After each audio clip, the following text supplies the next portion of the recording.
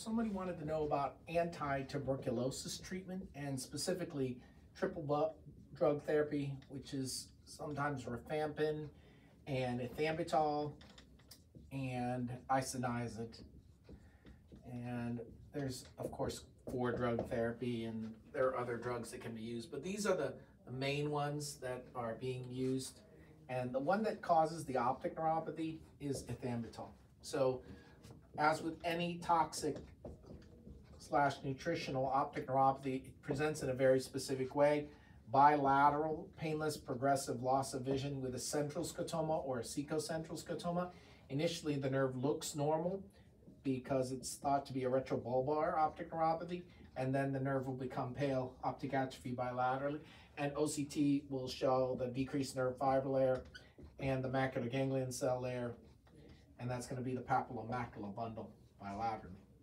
So if we have a patient who has tuberculosis, is on anti-tuberculosis therapy, and develops what looks like a toxic optic neuropathy, bilateral central scotoma, normal disc, or pale disc, you stop the medicine. However, if they keep getting worse, make sure they actually stop the medicine, but the second choice is going to be the isoniazid. So how do you tell the difference between ethambutol and isoniazid? You cannot. They're both toxic optic neuropathies. They look exactly the same. If you stop one and they keep going, you should test them. How about rifampin? It'd be extremely unlikely that the rifampin is causing this. So if they keep getting worse despite stopping both of these, then you have to think about other things.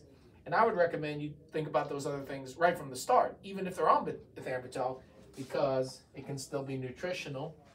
That's B12, B9, that's folate and B12, copper deficiency if they have some reason, and hereditary, and the hereditary is Leber hereditary optic neuropathy. So I'm always going to be thinking about nutritional and toxic in the same way. The two toxins in tuberculosis are ethambutol, number 1, rifampin is not number 2, isoniazid is number 2.